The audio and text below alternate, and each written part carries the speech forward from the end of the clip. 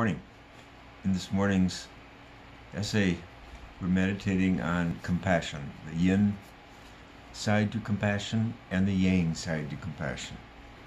Thomas Aquinas puts it this way. He says, of all the virtues that relate to our neighbor, compassion is the greatest. It likens us to God as regards the similarity of works. For the sum total of the Christian religion consists of compassion as regards external works. Compassion does not destroy justice, but in a sense is its fulfillment.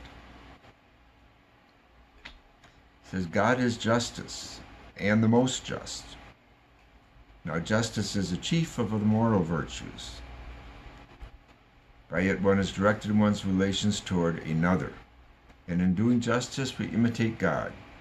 As we imitate God by being compassionate, because compassion is bound to accompany love.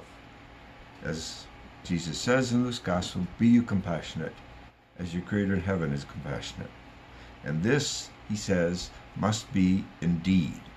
In a deed, in work, we must be compassionate, says Aquinas. Thank you. See you tomorrow.